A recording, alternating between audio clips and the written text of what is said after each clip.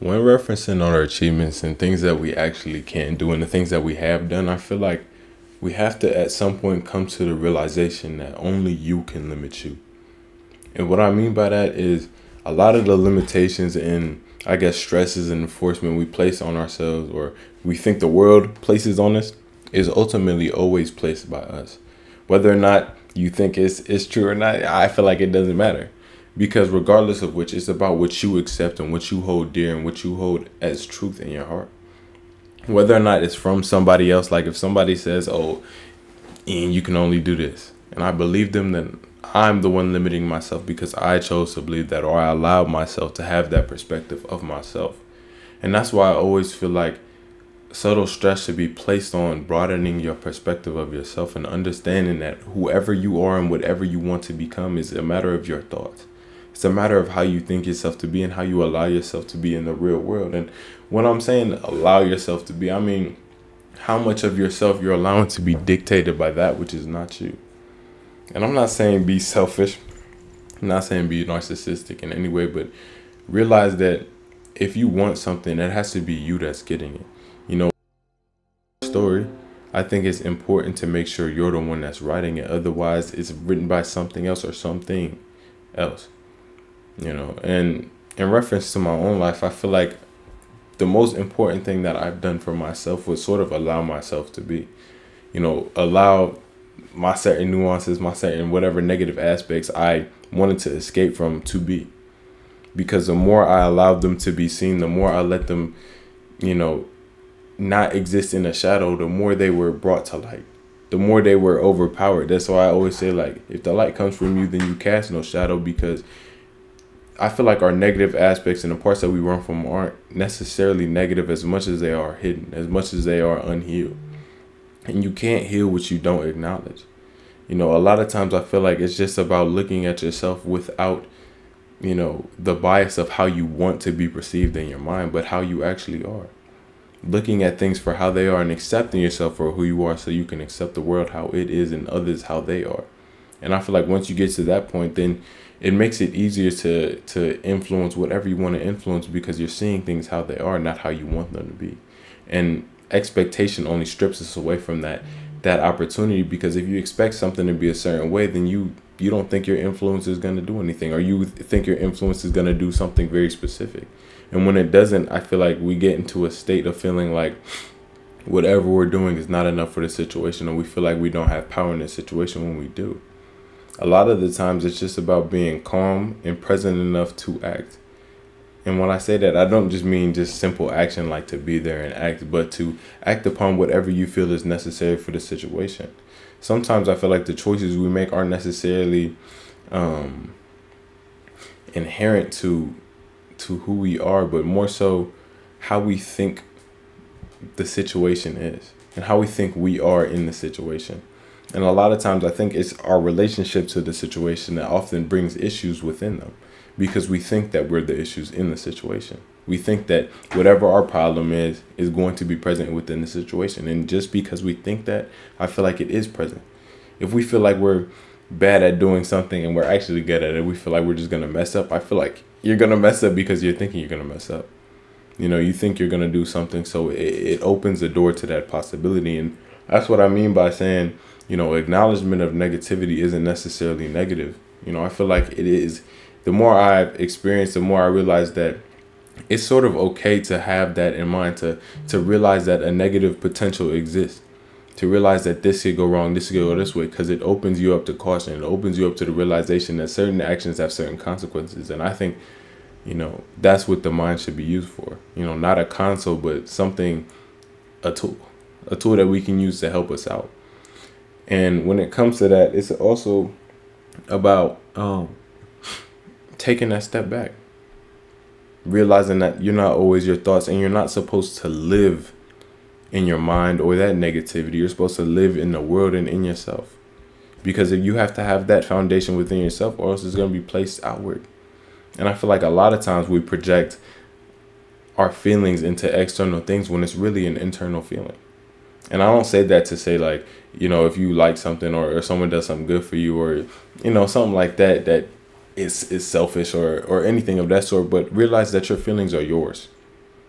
Your feelings are yours to own. Your feelings are yours to hold. And it's important to realize what dictates those feelings and how much of yourself is going to be dictated by that which is not you.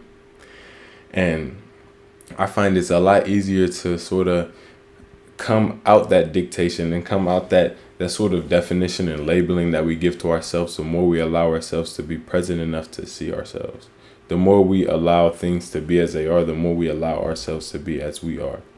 You know, I feel like life gets too short in reference to that, because it's like we're waiting on life to happen. We're waiting on specific events to show us how good life can be, or how this is that, how this is this, and things to be grateful for. And I made videos like 3 years ago about gratitude, and I really feel like I didn't implement that type of mentality until recently, that you really have to be grateful. Grateful for everything. Sometimes I wake up and I'm a little tired and I don't feel like doing it, but like I realize that, you know, being alive in and of itself is a blessing. The possibility of good is a good thing, just like the possibility of negativity is a bad thing. You know, it's about living in the world that you want to create, living in your own personal heaven. And I feel like that's what's important. Realizing that, you know, you don't have to wait for some experience or some person, some situation to give you the validity and the love that you feel like you need to exist. And I realize that it's very difficult for some people. I realize it's not always easy, but I don't think that is the importance, or the subtlety is in the easiness, but in the importance. I feel like it's important to practice self-love. It's not always easy. There's always parts of ourselves that are hard to accept, but I feel like once you get to acceptance, it makes everything easier. Because if you stop expecting yourself to act out of accordance to who you are, then you can just be. And I realize once you sort of break down those barriers to that expectation, break down that barriers to who you think you are, it allows you sort of a free range to create, to reestablish, to renovate whoever you think you are. Because it's never about casting off old bricks. It's not about getting rid. It's about renovating. It's about making new and transforming it into something better. And that's why I feel like our intention shouldn't necessarily be placed constantly on improvement, but moving forward. But looking at what's in front of us and being present enough to make the choices that would be exemplary of our improvement. I feel like any mental philosophy or any mental mentality is more importantly expressed than it is thought. You know, it's one thing to think these things, and I feel like my life didn't really change until I actually started implementing these things I said and these things I thought. Because it's one thing to think it, but I feel like the affirmation of your thought, the affirmation of your mentality, affirmation of how you feel about anything, it gives you more ground to be yourself within the world. Because if you keep everything in your mind, then that's where you're living. And we're not supposed to live in our mind. We're supposed to live within the world. And that's why I feel like it's important. Because at the end of the day, only you can limit you. Our limitations that we place upon ourselves, I feel like, are sort of contradictory at some points. Because just as easily as we think we can't do something, we can easily think we can. And a lot of times I feel like we try to answer our own questions with our own bias and our own insecurity about a certain situation, when we can really just go out there and find out. And I feel like going around and find out, it has made a lot of things easier. And of course, you know, there's a certain air of caution with that. I feel like that's what your mind should be used for, to realize when things can go south, when you shouldn't do this, when you shouldn't do that, because of the implications of the action. But in regards to things we don't know, of course, on a moral level, please be moral. Of course, on a moral level, I feel like sometimes you can't. And I feel like once I stopped trying to answer every question, once I stopped trying to have every answer, it opened me up to learning the answer. And I feel like the first step in learning, the first step in experiencing anything, is to realize that you don't know everything. To realize that, you know, you don't have to know everything either. I feel like learning is just acceptance of not knowing. Acceptance that whatever is out here and whatever is in front of you isn't always as it seems and isn't always as you project it to be, but how it is. And you have to realize your own influence once you get to that acceptance. And then once you get to realizing your own influence over the action, you have to realize your own influence over yourself.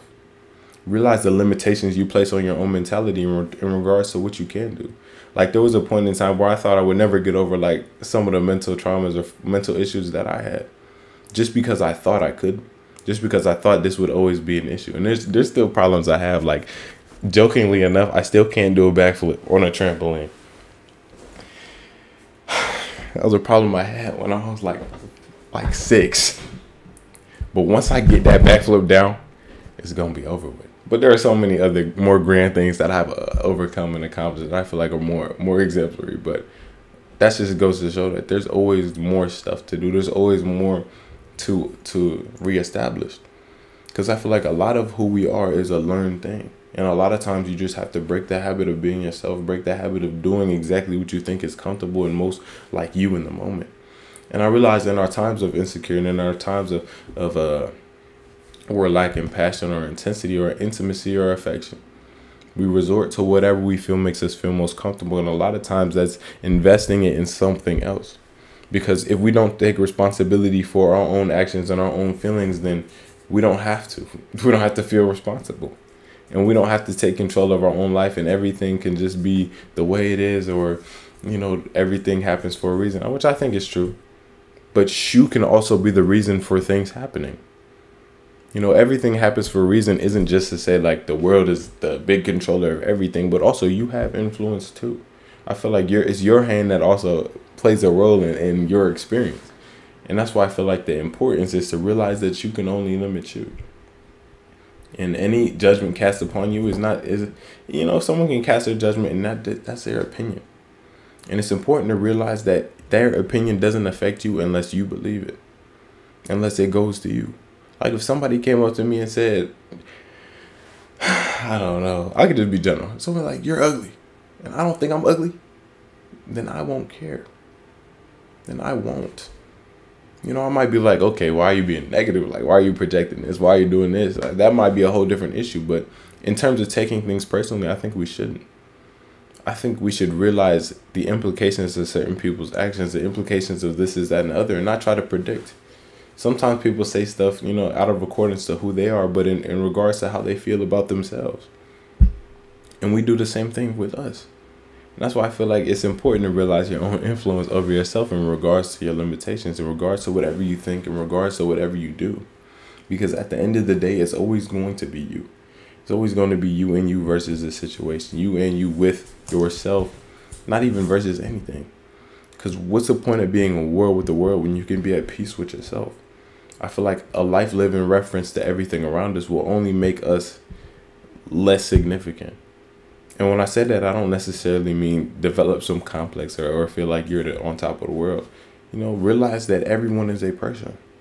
It's one thing to realize that everyone has their own complex life. It's entirely different to think that you have your own. That's not to say only live in reference to your own complex life. Realize there's other stuff going on. Be mindful of that. Be honest of that. Be compassionate. Be caring.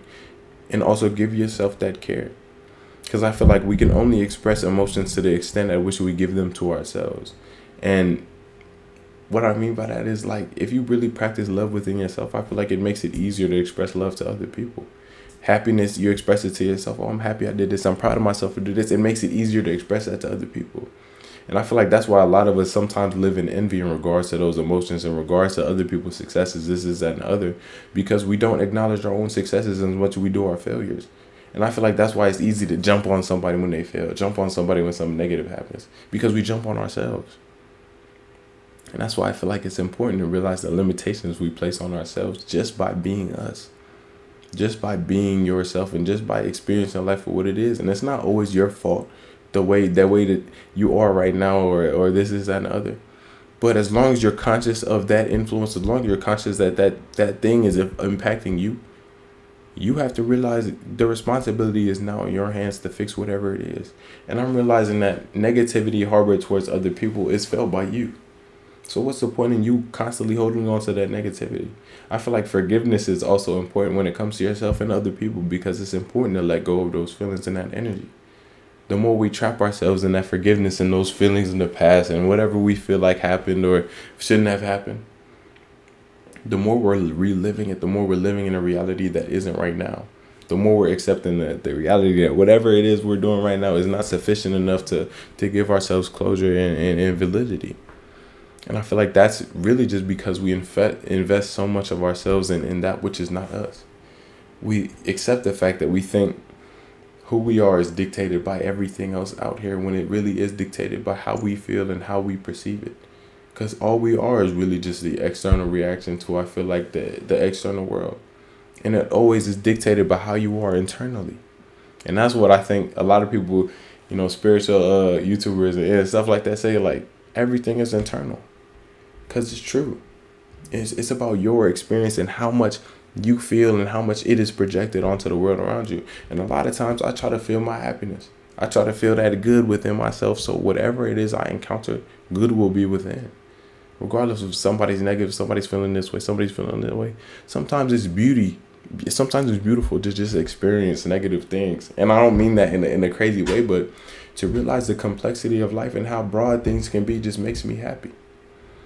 It opens up a new curiosity and a realization that no matter what happens, you can bring whatever you need to bring to a situation, as long as you don't limit yourself in doing it.